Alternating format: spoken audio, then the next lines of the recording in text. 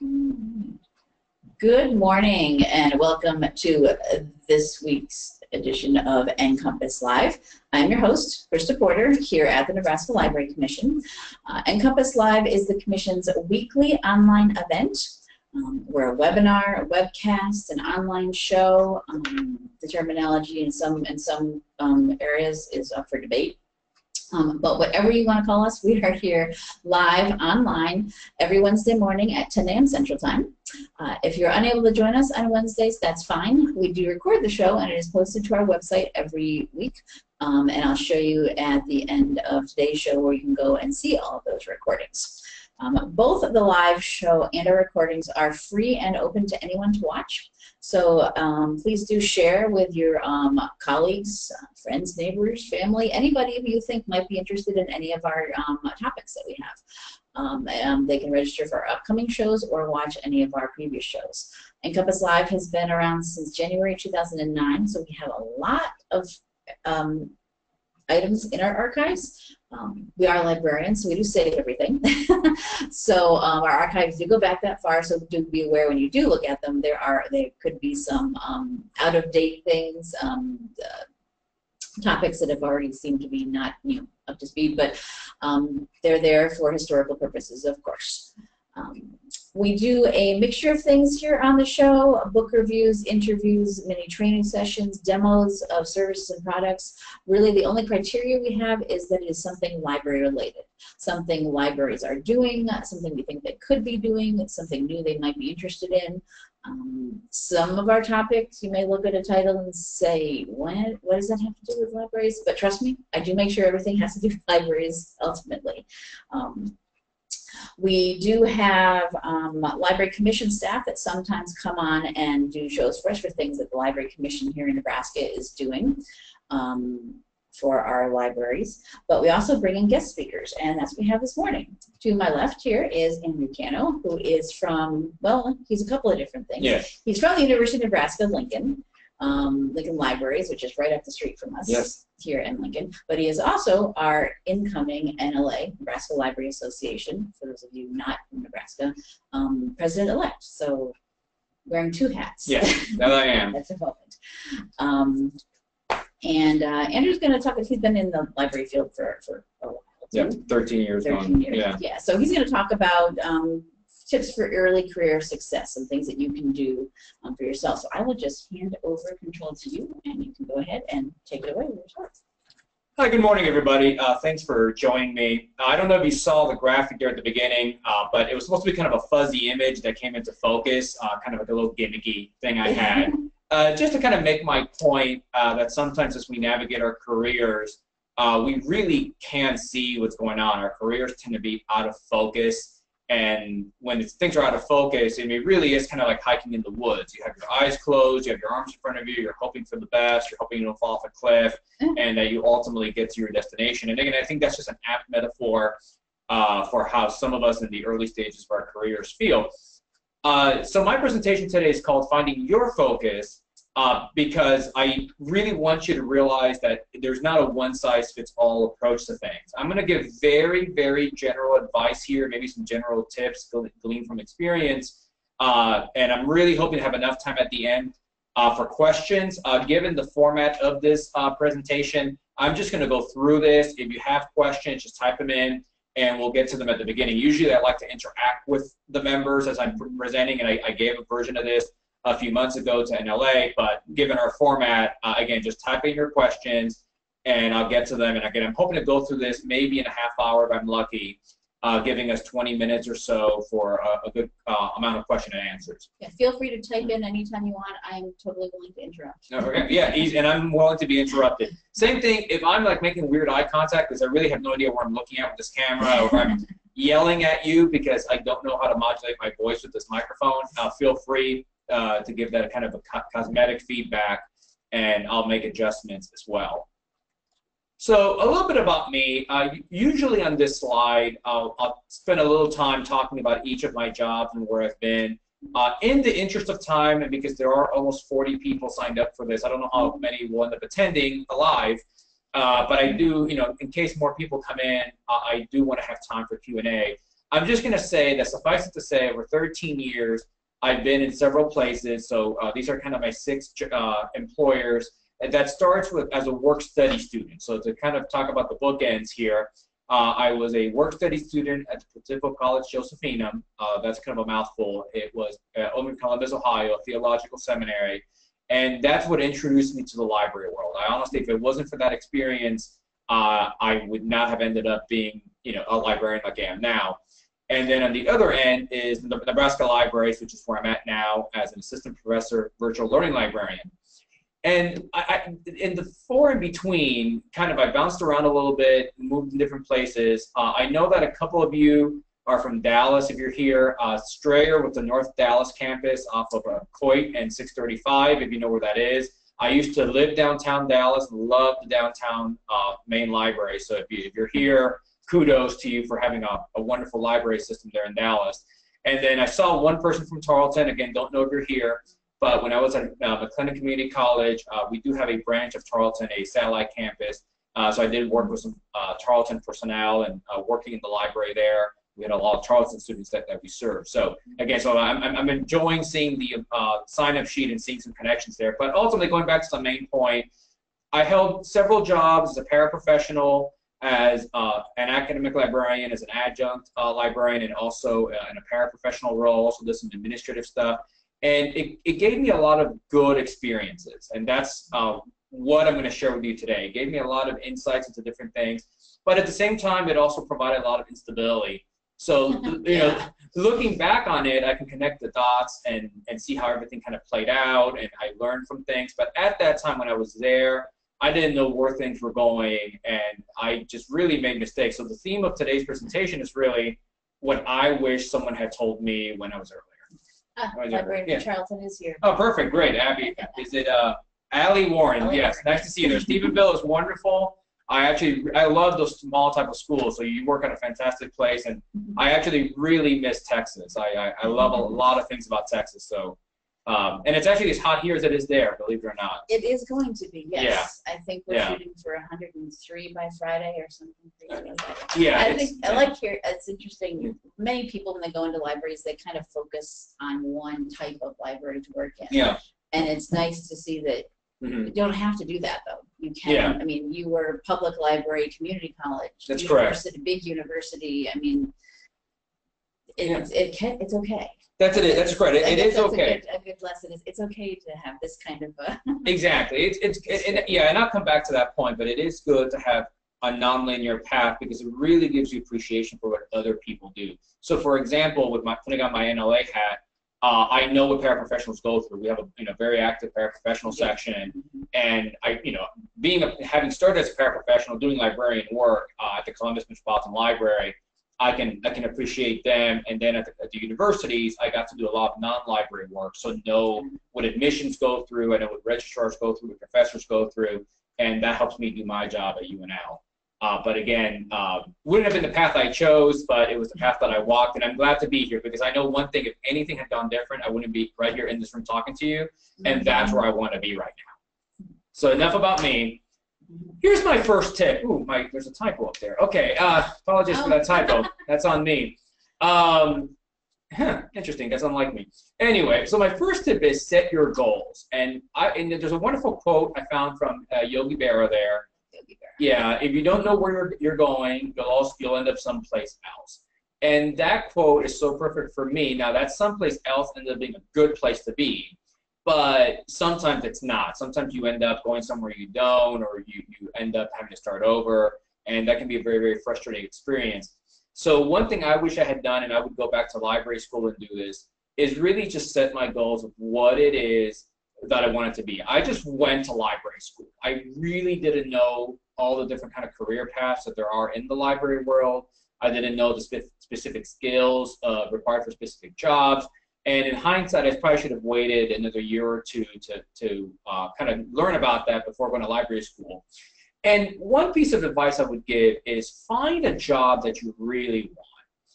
And preferably a job that you're not qualified for. You can look at the job listings, look at ALA job lists, look at the NLC job postings, look higher ed jobs if you're in higher ed, but look around, try to find a job that's maybe 2 or 3 levels above you you don't have the experience for it, you don't have the degree possibly, you don't have the skills, maybe 3 years of supervisory experience, that kind of stuff, or managing particular databases. And just look at that job description and start jotting down what they're looking for. Jot down the skills that you need, the years of experience, and then using kind of the principles of design thinking, work backwards and try to establish steps to get to those goals. So if you need 3 to 5 years of supervisory experience, well, you need 3 to 5 years of supervisory experience. So try to get yourself in a position to get into that supervisory position. So let's say you want to be a library director. Well, that supervisory experience is probably going to start as a team leader, maybe as an assistant manager, something, whatever it is that your institution calls it, just that entry-level management. And then you find out, well, what do I do to get into that entry-level management? Maybe 6 months of experience there. Maybe you need a proven record in a particular skill set. So again, you can see what I'm doing. You're working backwards, and as you start working backwards, you can create the little goals, the little individual steps you need to get to that next step. Also, some of those steps may require more education. You may need an advanced degree. If you're in higher ed, you probably need a doctorate for a lot of jobs nowadays. At the very least, you may need a second master's degree if you don't have one already. So you need to make a plan. Hey, I need this degree. Sometimes it's not negotiable. You need this other degree. So you go ahead and you make goals. Okay, which school can I go to? Do I get tuition remission at my current institution? Is there any kind of tuition discount based on my ALA membership or your state library association that any programs that you can go to? If you need just particular skills, let's just say you need coding experience, and let's just go ahead and say C++. You may not necessarily have to go to school for that. You may be able to find Code Academy, Code School, Khan Academy, other avenues through which to develop those skills. Either way, I don't want to get bogged down with too many specific examples. The plan is create those goals and then create a roadmap for how to get to those goals, and be prepared to maybe have to compromise a little bit and say, you know what, because of my family, because of my geographic location, whatever reasons there are, you may end up realizing, I'm just not going to be able to do that. I may not have time to invest in 6 to 8 years on a doctorate degree if I go part-time, and then adjust your goals accordingly. Okay, you shouldn't have done that. This mouse is a little sensitive, but you can all enjoy my cat there. Tip 2, that's kind of the next point, is identify those gaps, and that's what I was just speaking about, is finding out what it is you have and finding out what it is you don't have. You're taking an inventory of your own skills and degrees, credentials, etc., and you try to figure out how to fill them. Again, it might be going back to school. It might be taking a free MOOC or free class. It may just be going to work extra early and working 10 hours in for an 8-hour shift because you need that extra hour at the beginning and end of your day to just kind of develop those experiences. It might be shadowing another professional. It might be meeting with other people. It might be just sitting back and observing. There's a lot of value to that, just sitting back and observing. I know one thing I actually did right was when I was in the Metropolitan Library System, I would work in other branches. On Sundays, we were allowed to trade shifts at the time, and I would go to different branches to see different different types of patrons, just different experience all the way from small neighborhood libraries in very poor communities to very affluent ones. Whole different types of patrons, and I got to see the kind of people I would want to serve and the kind of skills I want to develop, and that helped me really identify my own gaps and develop them. Same thing here when I'm at the university. I have a lot of gaps. I was hired for, because sometimes you realize those gaps and you get hired for a job. Believe it or not, and some of you will be shocked, library school doesn't prepare you for everything. And you just have to again, look back and say, man, I should have taken that elective, or maybe you should have paid more attention on this week, but you didn't. So you got to focus on where you're at, and again, and just fill that very quickly and create a plan for yourself. And one person that can help you do that a lot is a mentor. And if there's any big takeaway from today's presentation, you just do not remember anything else, is to just find a mentor. Look through your state associations. I will plug at NLA, the new member roundtable is creating a program. Exactly. And I would recommend that even if you're not a member of NMRT, to contact us and reach out. My contact info will be at the end of this email, at the end of the slide. So just email me and I can get you in touch with the right people. Go to our website. If you're not in Nebraska, maybe look at your state association and just look around, and it could just be finding somebody at your own work. Because a mentor will guide you will help you realize what's realistic, what's not. We'll give you practical advice because not everything is written down. There's the way things should work and the way things do work, and sometimes there's a gap in between it. And sometimes it really is just a matter of whose hands you've shaken and who you've met and where you happen to be, and a mentor can help you kind of navigate those waters. My advice for a mentor is, one, even if you have different mentors kind of with lowercase m, I have several people I work with. One works with me on my research skills, and another one works with me on my people skills, which I need sometimes some days. And another one works with me a little bit on some of the technical stuff that I'm working at right now. I'm working with some high-end technology and stuff that I just wasn't familiar with. But you'd have kind of like a case manager, so to speak, a big capital M mentor, the person who can really meet with you and give you that advice. And ideally, it's somebody who's in a position that you want, at least 2 levels above you. So look at your organizational chart, and you want to find somebody who's in a position at least 2 levels above you, not too high. You don't, if you're first year in a public library, you may not want to talk to the chair of the board or the director at this stage. Same thing with me. I probably don't want to have my dean as my mentor at this point, maybe down the road. But it's something that you can be in the next 5 to 10 years. You can be in that position.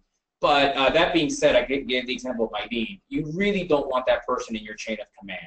That introduces a different dynamic, and if that person is in any way making decisions about your future, you're not going to be able to speak freely to that. You really, for those with a Catholic background, you almost want like a spiritual director or confessor. You want somebody you can share things with professionally, preferably, but someone who can just give you candid advice. And again, if they're making decisions about you, there's just no way someone can unremember something. Sometimes that's not possible. If you're in a small rural community, that's unavoidable, but I would say, you kind of negotiate the boundaries at the beginning so you know what's appropriate and what's not. When you look for a mentor, sometimes you don't hit a home run the first time. It's like a therapist or a dentist or any other personal trainer, any other kind of profession like that. You may end up finding the wrong one. And I will warn you that a bad mentor. Not realize it at first. Exactly. You don't realize it at first, but before you know it, you're being given bad advice, excuse me, not because the person is any way evil or malicious, but just because there's a mismatch going on there. There's just, for whatever reason, like I said, I think a personal trainer is a great example. It's just not working out for whatever reason. It might be you, it might be him or her, but it's somebody, and this isn't working out, and you're all professionals at the end of the day, and it's time to say, look, I need to find a good mentor. You don't want to stick with somebody just because you want to save face and not be embarrassed, because again, it may take you years to recover from the bad advice. Hopefully you don't end up in a lava pit and with artificial lamps and become the Dark Lord of the universe. Not in libraries. No, that's a safe bet that you won't go that far. I like the part, whenever I've always thought about doing mentorship, that it's always, how do I find the right person who's the one for me? Yeah. But when you mentioned there could be more than one person, yes, I'd never really thought about that. There's not. I mean, I've always thought about how do I, if I am the mentor, be the one person for everything this person needs that has to do with libraries. I don't know everything about all the different things they might be doing, and the other way around. How do I find the one person that can mentor me? But it doesn't have to be. You might end up with multiple ones because certain people have certain strengths. That's absolutely correct. And just to focus on, that makes a lot less pressure. Exactly. On both sides. And just to focus on me, like I do have one person who's technically lateral to me. She's got more years of experience, but she's lateral to me in terms of position, and she gives me a lot of really good advice in terms of how to do my job. It really, at the university level, it takes a couple of years to really figure out what way is north on some days. And so she's helped me a lot with some of my, we have teaching, research, and service at the university academic level. So she helps me with my teaching and how to do my job a little bit better, manage my time a little bit better. And then my big mentor just kind of keeps checking on me. Okay, well, did you talk to so-and-so about this? And the like, and he and I meet every couple of months, and he is my mentor on research. But that's just coincidence. So yeah, I would say the standards for the small lowercase m mentor are lower. It could be a colleague, it could be somebody in another department, it could be somebody with a job that you have no intention of doing, but someone who in some way, shape, or form is helping you, especially if it's an experienced person who's been around for a few decades and again knows how things really work, which is not always in the manual. Just someone who knows what's going on, Exactly. even if they're your equal colleague. Exactly. And I listed these tips in order just to say it's kind of sequential, because you can find a mentor until you really know what your goals are and what those gaps are, because that's really what's gonna. It's kind of like, again, to go to a therapist example. If you go see a therapist and they ask you, well, why are you here, and you say, well, I have no clue. That's just off to a bad start. But if you say, I have this diagnosis, or I have this behavior, and I have these things I want to work on, now the therapist can give you specific advice. And the therapist may say, well, I'm sorry, I don't treat people with X. You need to see, here's a referral. Same thing with a mentor. A mentor can say, you know what, I'm not the right person for you, but I think this other person could. So it's just a win-win situation when you know that.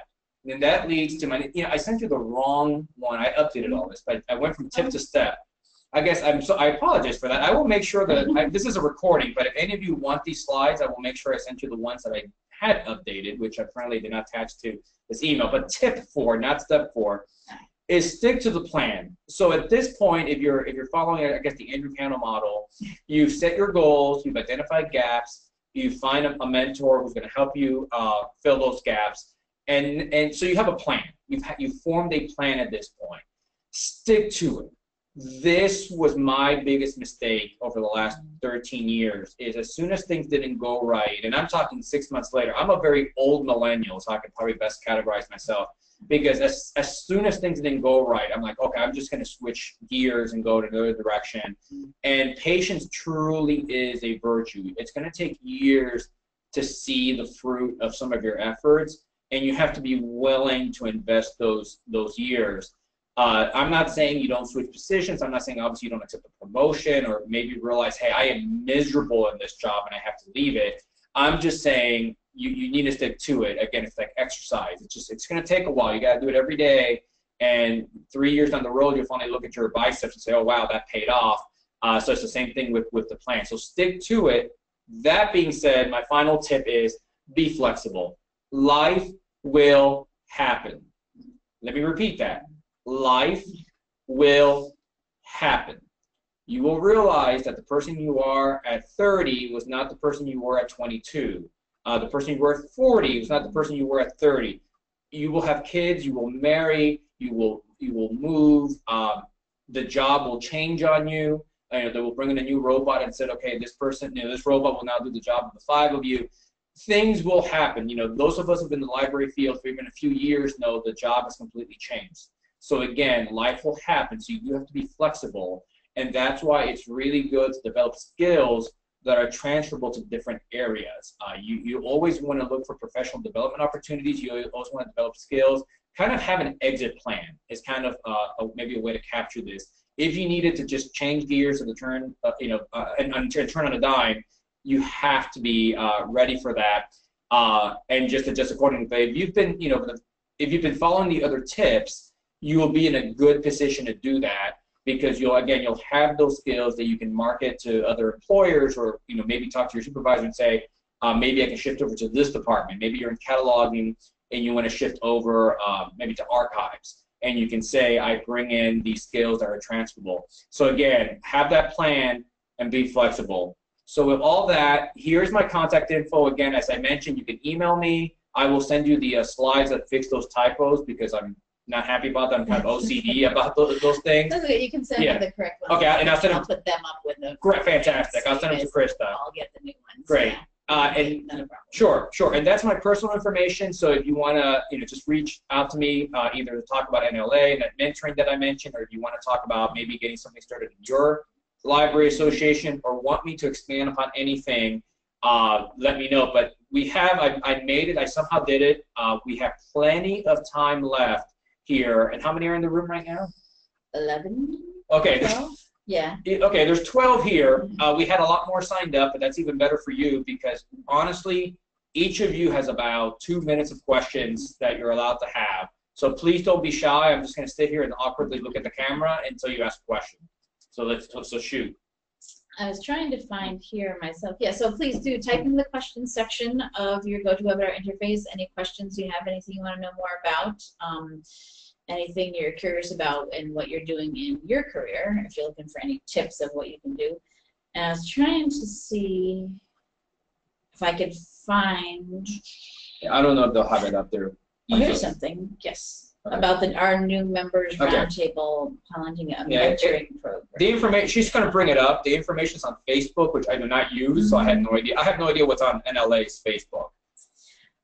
Well, this is new member roundtables on Facebook. Oh, okay. Even see, it's the exclusive NMRT roundtable. Yeah. Again, and if you are in Nebraska, we have our conference in October, and there will be a presentation on this mentoring program as well. Yeah. Terry Rickle will be presenting on mentorship and leadership, and the committee that's in charge of this, the roundtable members, will be answering questions.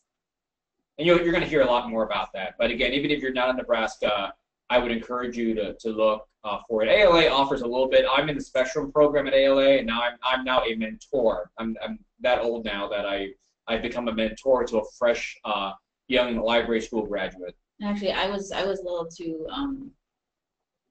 optimistic in my Googling. Okay. I typed in NMRT mentor, assuming I'm here in Nebraska. That's sure, yeah. And it came with ALA's mentoring program. Okay. So, okay. Well, that's a good question. So the ALA NMRT, the New Members Roundtable, does offer mentoring. Yeah. So again, there's plenty of opportunities, and again, it could just be a matter of even your employer offering mentors. There's all kinds of avenues. I have here's the other program.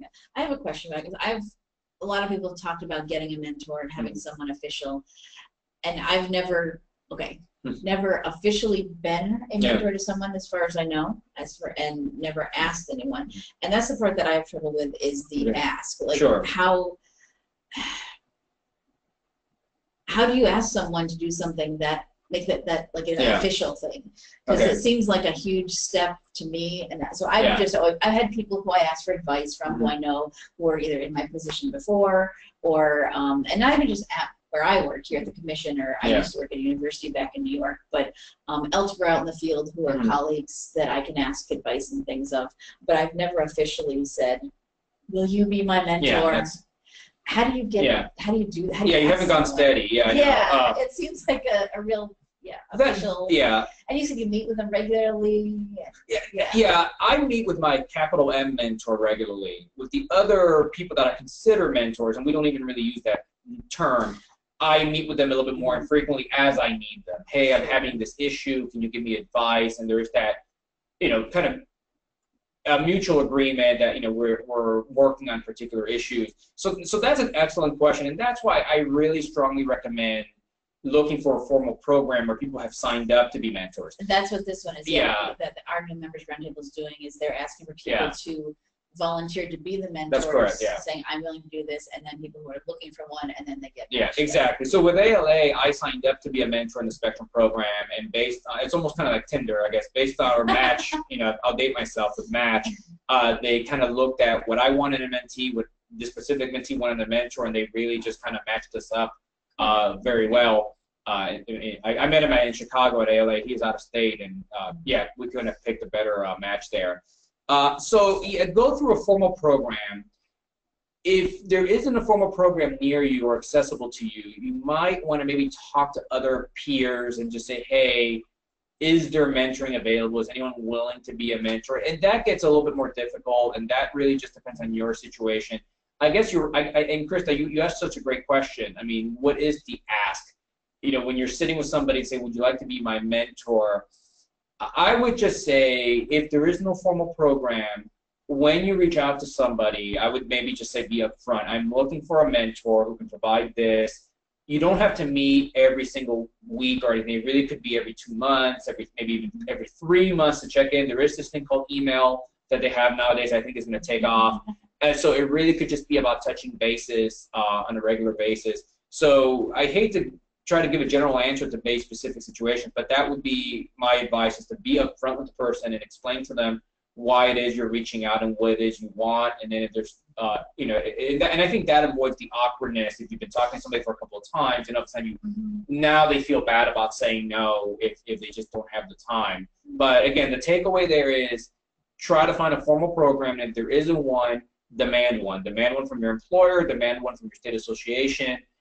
just look for one because it really is critical to developing the next generation of workers. Yeah, because someone did ask, there's some previous questions Yeah. here, but that actually just relates to what you just said. Someone asked, I work in a public library and can't afford ALA membership. Any recommendations for looking for a free resource? Oh, okay. Or, I mean, That's, I guess you're it would have to be your employer. Yeah, the free resource would be your employer, or if you just know a senior member in your local community, in your profession, that you would be willing to ask. Because I'll bet you. Or your state association. State association, like, yeah. See if your local, Yeah. whoever, wherever you're at, has something similar.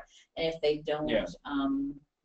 I bet you that if you talk to somebody in your similar position, someone will say, oh yeah, this person was a huge help to me. I mean, I think within your peer group, people will already know. You can always talk to somebody about this. and maybe yeah, more of yeah.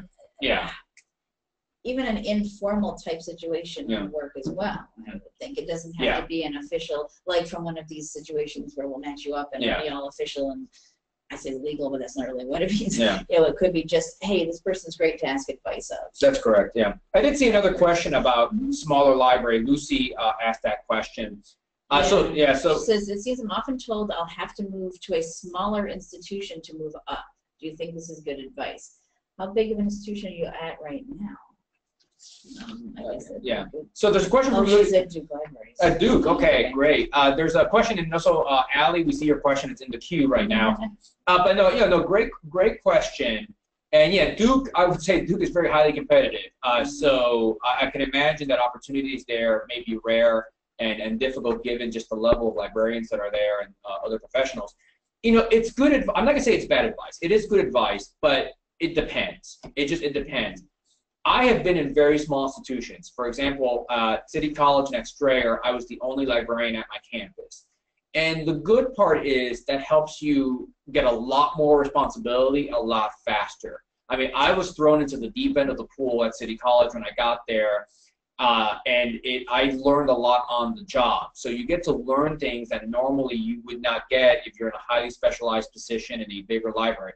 The flip side of that is, one, you have no one to help you out. I mean, I was doing things wrong in a lot of areas that I had no one to correct me on. I mean, I wish I would have had someone say, hey, Andrew, this is a better way to do it. This is, this will save you time. Hey, that's not very ethical. I mean, just to give an example, at City College, I was helping students proofread and edit their papers, which, out of the kindness of my heart, I thought that was just a service that libraries should be providing. And it was finally when I talked to a peer of mine at another campus, she said, well, but that's kind of a minefield, because what if they get graded poorly? What if you made a mistake on APA style? What if you made a suggestion that the professor doesn't like and the student says, well, he helped me out with it?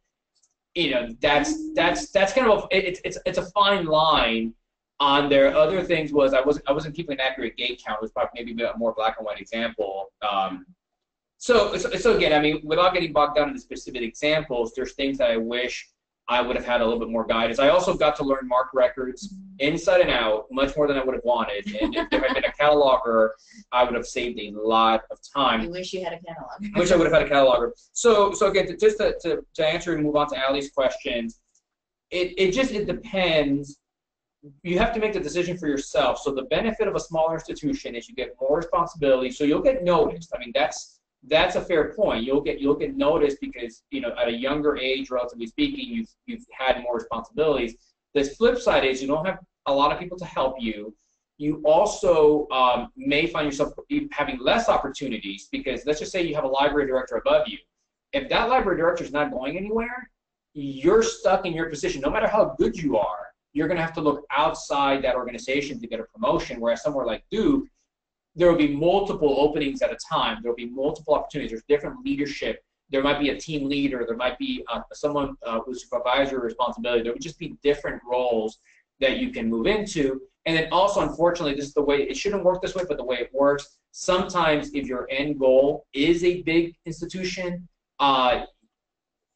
they don't always look well upon smallers. They want to see that you've proven that you can do this job at a big institution. I know that one's something I struggled getting to a big university, because I had never worked in an institution with more than 10,000 students. Here I am at UNL with 25,000, and I just know that was something I had to talk through because it came up in my interviews. So it's kind of a two-edged sword. I would say definitely weigh those pros and cons. and make the best decision you can for yourself in terms of, do you want to be in a bigger institution? Do you want to be in a smaller institution? Always making sure that you're looking at your goals and moving towards your goals. Yeah, I think I worked in I guess I'd say a medium-sized university in New York. I was at Pace University before I came to Nebraska. And I guess I consider it smaller. And I started out as just reference librarian at a library school, and in 9 years I was head of reference department, which is just one below being the university librarian. Okay. Because there wasn't as many people working there. It's just that it was a thing that happened. New positions moving up. So if you're talking about, so I had 3 different increasingly higher levels in just 9 years because it was a smaller institution. But I think what you said earlier about goals, that's what you have to look at first. What is your goal? Do you want to be at a bigger university? Then maybe you do need to stick it out there. Obviously, something will open up eventually because that's how it works. New people come and go. But it may be more difficult because there's so much more going on. People who are at somewhere and get tenure and are like, I'm here and I'm not moving until I die. I'm not leaving. That it may be more difficult than in a more medium, more smaller place where there is more transition and chance to. So that's absolutely correct. So it's good advice, but take it with a grain of salt and apply it to your situation. Do you want to read Allie's question? Yeah, Allie has is there any way you can think of to avoid the minefield of problems with having a mentor as your direct supervisor, especially considering a smaller area? Basically, sometimes you don't have a choice. There is no one else to ask. So how do you? Yeah, well, I would say the answer is don't step in that minefield. I mean, it's like if I went to a military area and I saw a sign that said "Caution mines," I possibly could tiptoe around it, but you know what? Chances are it's not going to be successful. I would never, ever recommend under any circumstances having your supervisor be your capital M mentor. It just doesn't work out, and many organizations would actually forbid that. Now, because of his or her position, your supervisor is a mentor. Absolutely. Your mentors, different versions. Different versions, yes. Yeah, there's going to be somebody who guides you in, I'm your supervisor, and I'm telling you how it's going to do your job, but then you're talking, you were talking about earlier about the going to confession, the spiritual. It's the person who you can say, oh my God, can you believe can you tell me what to do about this crazy thing that's going on? Yes, that's absolutely correct. So to use an example of interpersonal conflict, let's just say that, this is hypothetical, I'm having a conflict with my colleague. Once I bring it to my chair's attention, who would be, let's just say my chair was my mentor, now that's an actionable item. My chair cannot choose to not hear that. My chair is now aware that there's a conflict between me and a colleague, and she's going to have to take action in some way, shape, or form. It cannot be ignored. Now that being said, so I go see my chair, who does function as a mentor, and I can talk about maybe how I'm handling something. She can give me advice, and she can give me huge advice of how the quality of my work, because ultimately she's the one making decisions on me, especially for those of you in non-academia. I mean, when you really truly have a relationship where this person can fire you, that's kind of the nuclear option. But you obviously want to listen to that person, and hopefully you have a supervisor, direct supervisor that you trust and can tell you, okay, to do your job better, do X, Y, and Z. So yes, you can absolutely look to your supervisor for mentoring. I would just in no way, shape, or form make that your one single only mentor, because there are issues that you're going to want to share with other people who can keep it in confidence and not be obligated to have to pass it up the chain. Mm-hmm. And I think looking outside, when you're in a small place, looking outside your institution, but it also doesn't have to be, because I have my own colleagues all across the country, technically the world, that I only communicate with online.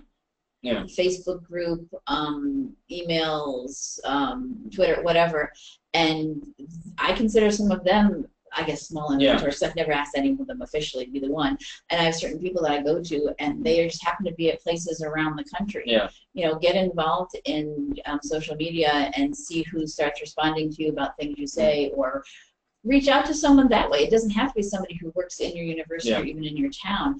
If you see someone who's doing something similar to you, or someone, what you said, a couple steps above you at a similar institution or some kind of place where you want to be, reach out to them. And there's so many people communicate just because of the nature of the way the world is now, exclusively online, that is a way to have it happen. Absolutely. Yeah. And Allie, in your specific case, you're within a couple of hours from Austin, Dallas, Fort Worth. Waco's about an hour. I would recommend you might want to look at, and I don't know what type of work you do. I don't know if you're, archives or reference services or instruction, but you may want to look for somebody, senior member who's at SMU in Dallas or University of Texas, Austin, which obviously has the library school, so that would be a fantastic place. She's in periodicals. You're in periodicals. So I cannot give you any names right now or any recommendations, but you want to look at these bigger universities who are in serials, periodical services, or in a position you want to go to. Maybe that's not where you want to end up being. Maybe you want to be in a different line of work or in an administrative role, and just maybe reach out and see if there's anyone you could recommend. If you're a member of TXLA, I would recommend going through there. But again, you have the benefit of being within a couple of hours of major metropolitan areas where you have multiple universities and consequently multiple professionals to choose from. So don't be scared to drive and just visit, because again, you're not seeing this person every week. You can be seeing this person every 2 or 3 months. My mentee, he lives in Illinois right now. He's job hunting. He could end up things like Skype calls. Exactly. If you want a face-to-face thing. Yeah. Absolutely. Because it could be months if I ever see my mentee again, at a conference or something, just because we don't even know where he's going to end up living. So, just take advantage of that. And again, Texas has some outstanding library professionals in there. You definitely have that benefit. Great. And she says, very good. Thank you for distinguishing those type of mentor roles that we're talking about. All right, Caitlin has a question, a long thing here. So, when it comes to professional organizations and conferences, do you just sign up and show up? Is it a good start? Is it good to start going to conferences like State Library Association one's pretty early in one's career as like a means to rub elbows with the right people in addition to learning new things? Absolutely. Thank you for that softball, Caitlin. I'll send you your check. That's the easy one. Caitlin, I'll make a distinction again between the way the world should work and the way the world does work. It would be great if it was merit-based, and it is. I don't want to be cynical, but it would be great if everything was based on qualifications and the like. But I used an example. I was talking to a colleague. An ACRL, for those that aren't familiar, is the Association for College and Research Libraries. It's a division of ALA, and it's the only reason I'm an ALA member, because it's it adds up. Those professional dues add up real quick. But ALA is the gatekeeper to ACRL, and I would love to. One of my goals is to be on a committee with ACRL. So I was talking to a colleague of mine as saying, I want to do X, Y, and Z to be able to get to this goal. And she kind of laughed. And she's like, Andrew, you know how I ended up on these 3 committees? I'm like, how? I just knew the person in charge. Like, I knew the chair. So when you talk about shaking hands, rubbing elbows, absolutely yes. I don't know if this is typical in other professions, but in the library world, coughing up the money, going to ALA, going to ACRL, going to is Caitlin in Nebraska? No, Fort Bend County Library. Is that Colorado? Where are you at, Caitlin? Caitlin, is that Colorado? Well, if it's no, Texas. Texas. Oh, Texas. Okay. Texas, a lot of Texans today. So TXLA is a good one. Absolutely making those connections. I would also, sometimes you might be able to get a little bit of a break if you volunteer to do grunt work. Like I had a colleague, this was in the Texas Distance Library Association. He was not a librarian, he's an instructional designer. For years, he stuffed a lot of packets for conference. That's what I was just going to recommend. Yeah, and he paid his dues. Volunteering to work at conference. I've done that for Nebraska Library Association. And talk about grunt work.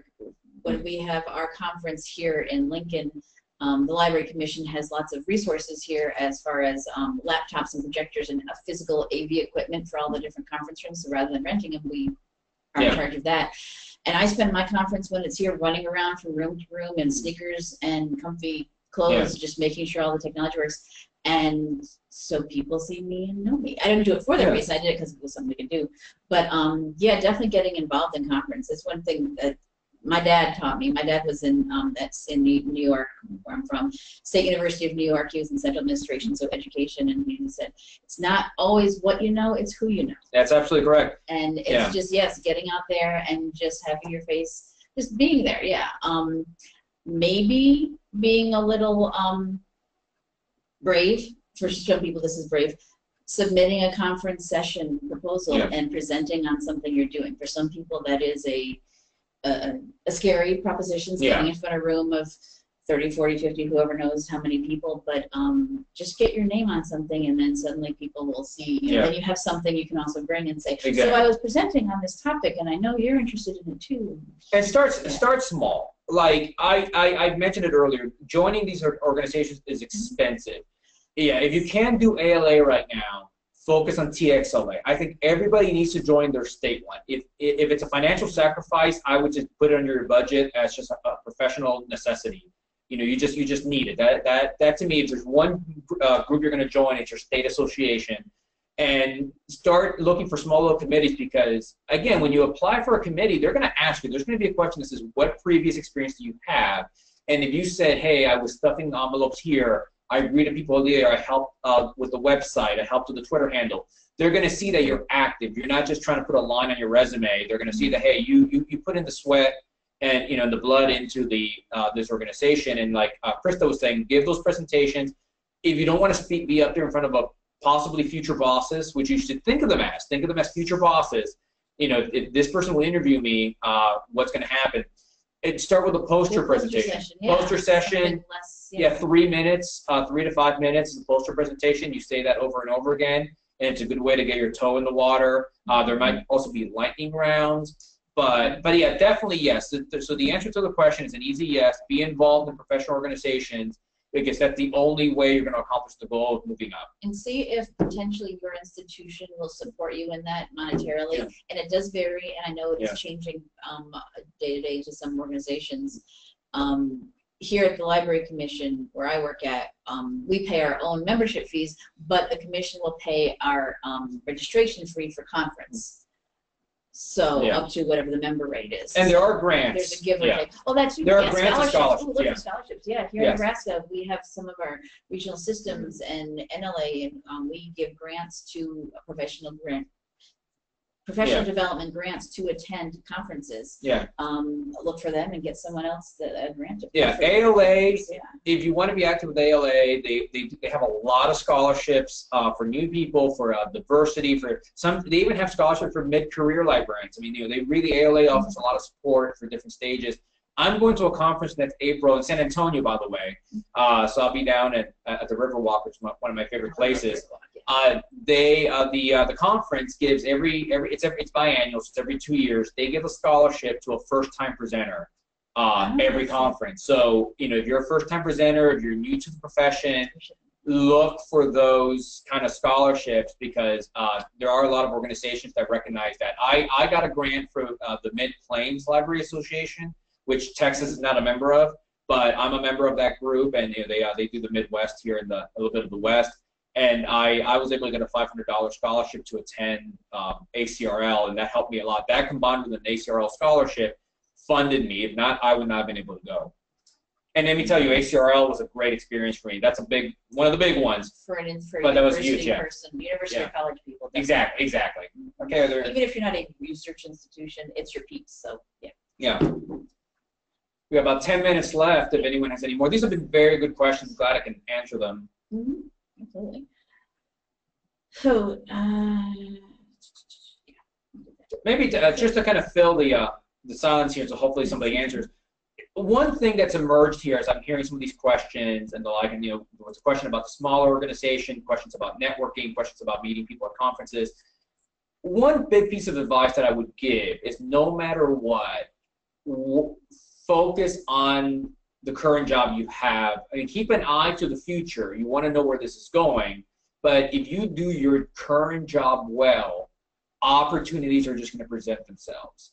People will see you doing a really good job as an entry-level person, and they'll know, hey, I can count on that person to do this other thing. So that goes far, and that goes for professional organizations. If you're stuffing bags, be the best bag stuffer there is. I mean, just be the best, because those are those soft intangibles that people will recognize. Because if you, for example, let's just say you're stuffing bags because you want to be the chair of a committee one day, 5 years down the road. If you're just doing a lazy, lackadaisical job, and you're just stuffing them and you're putting things in the wrong order, people are going to know that as soon as you don't consider a job to be worthy of your time, you're not going to do it well. As opposed to, again, if you're just stuffing those bags, if you're putting that much time and attention into something so trivial, you're going to put time and attention into something that's important. So again, you're always on stage, especially in today's, I know this is a cliche and it's trite, but in today's day and age with social media and you're a Google search away from being discovered, you want to make sure that you've made a positive impression on every single person that you've met and everybody who has seen you, because there's a lot more people looking at you than you realize. And I wonder if that sort of might relate to Anna's question. Mackenzie wants to know, I've been an MLIS degree paraprofessional for 9 years and have been feeling stuck. Yeah. Any advice for what to do during the tip 4? Mackenzie, can you tell me what you do, Mackenzie? Can you put in the chat box what job you have? I mean, without specifics necessarily, but maybe what type of work.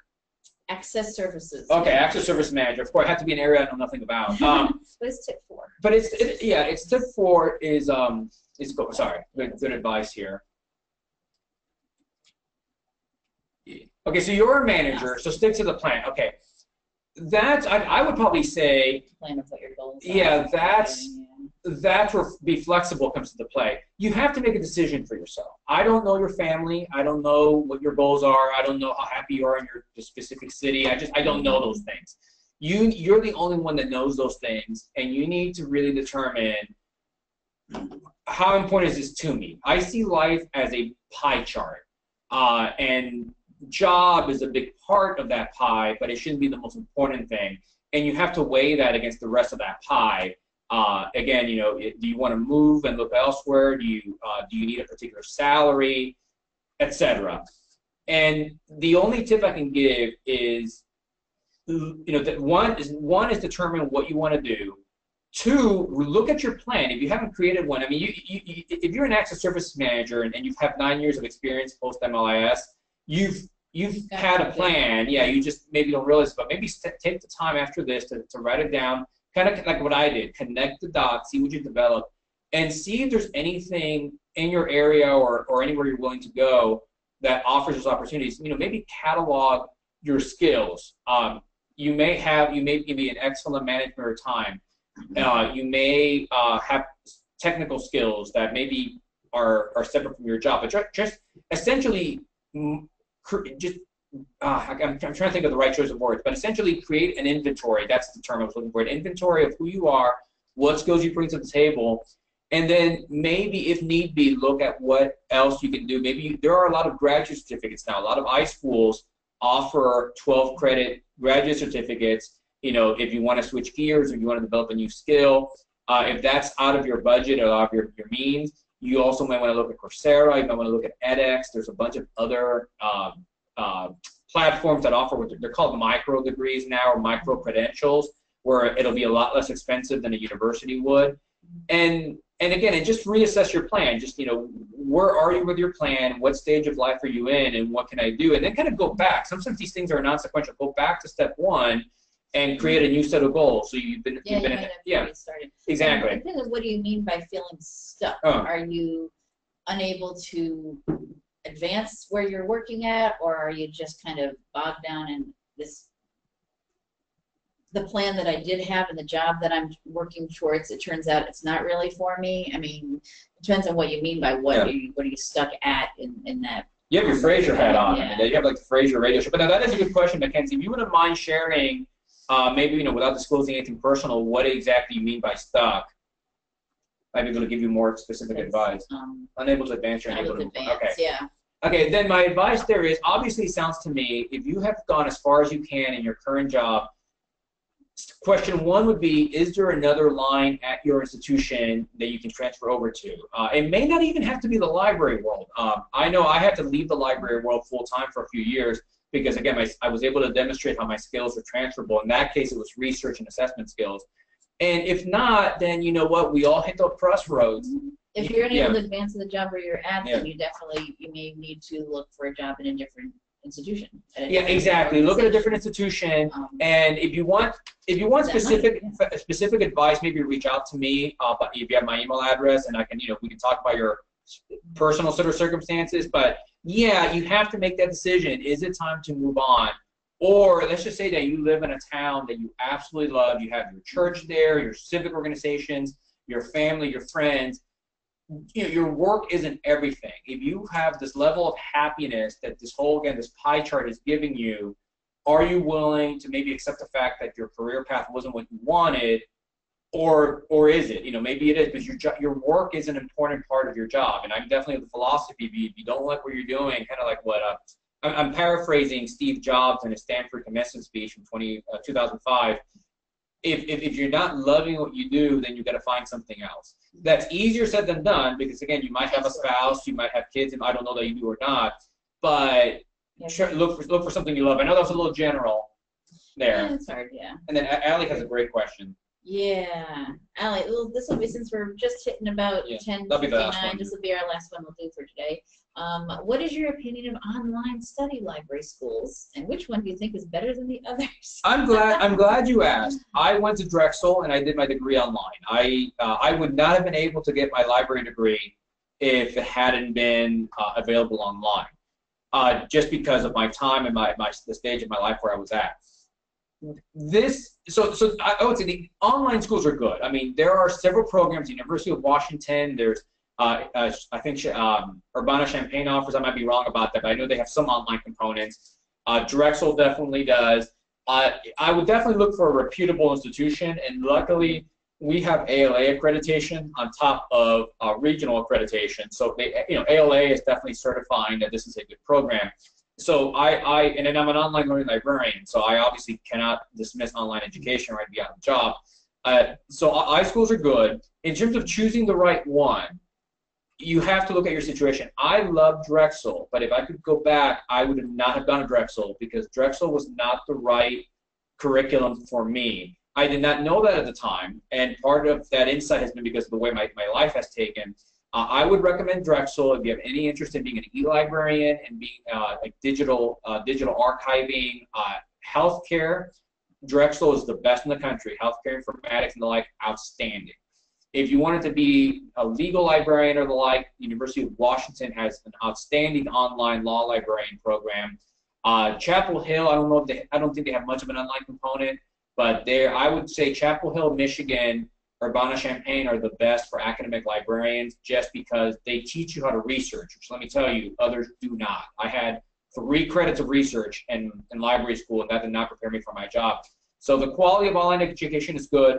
Pick the one that works best for you, and talk to the advisors, look at the curriculum, find alumni from those programs, tell them what it is you want to do, and they can give you candid replies. Because again, if you were asking me whether Drexel was the right one for you, again, I would say what you're doing. It would depend on what you're doing. And if you describe your job to me, I can give you a really fair assessment of whether Drexel is good or not. And I will warn you, at the time that I went to Drexel, it was $1,000 per credit hour. It has only gone up, so that's something worth considering, is the cost of it. So if you have a good regional or state school that's offering a library program, you really should look at that, because that'll be the least expensive, unless you're able to get a scholarship, which in that case, sky's the limit. And you were mentioning ALA accreditation. Don't just go to any fly-by-night. ALA actually has, I just searched online library masters. Yeah. They have a searchable database of all the ALA accredited library programs. And you can search by, I was just looking at it now, by particular university, if you know when you're interested in. You can search by state, and then you can limit it to online-only programs, a mixture of online and in-person, and then specializations if you are specifically one. I didn't know that existed. I'm looking at it. I did not know that existed, and I would definitely recommend that. FSU, I forgot to mention FSU. FSU in Tallahassee is excellent, and they're online. Them and Drexel partner. They're excellent. So there's a lot of good options.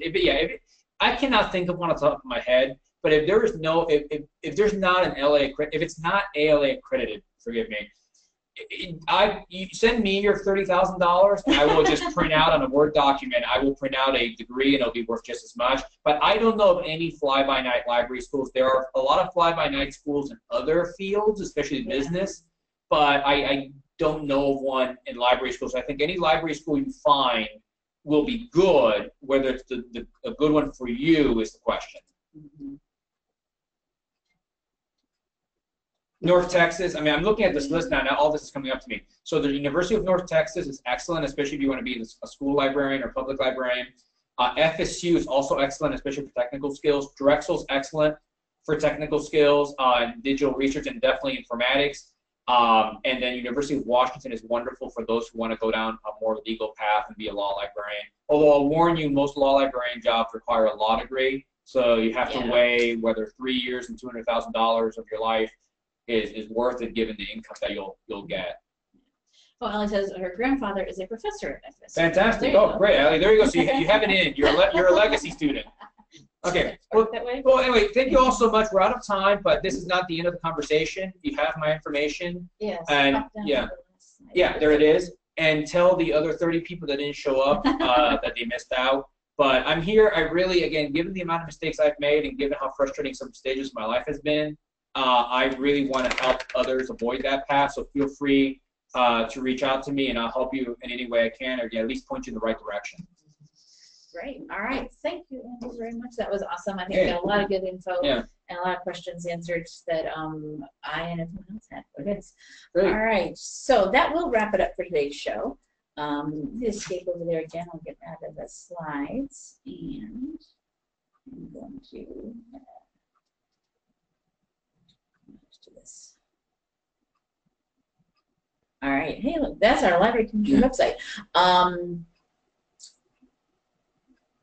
All right, so that will wrap it up for today's show. If you type NCompass Live into the search there, NCompass Live, luckily so far in the world, nothing else has called itself NCompass Live. Yay for us. So if you are, of course, it doesn't do it right. Looking for us, you can Google and find our website.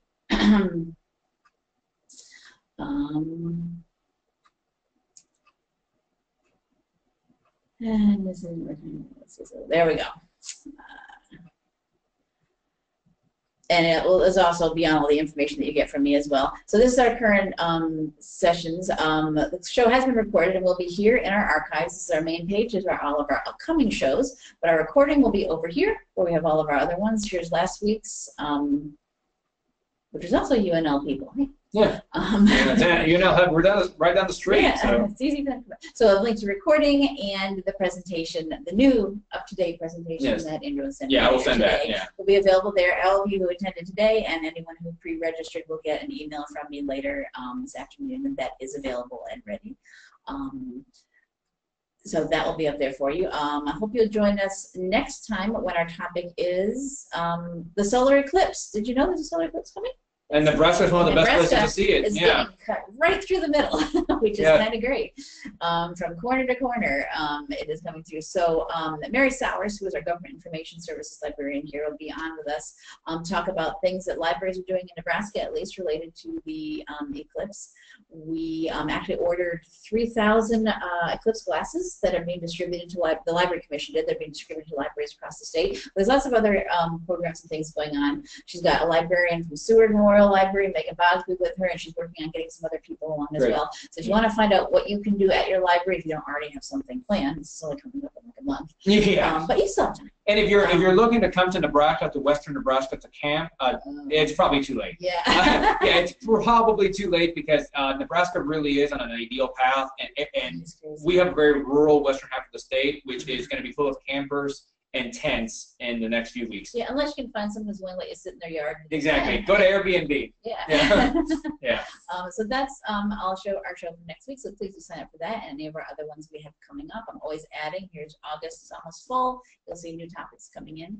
Also, NCompass Live is on Facebook. We have a Facebook page there. So if you're a big Facebook user, we'll get there eventually. You can pop over there. See, I had a reminder today of don't forget to log in today's show. When our recordings are available, I post them on here. When new shows are upcoming, added to the schedule, I post them on here. So if you are big on Facebook, do go over there and give us a like. Other than that, that wraps up for today's show. Thank you, everyone, for attending. Thank you, Andrew. Thank you, Krista. Down the street and joining us today. No worries.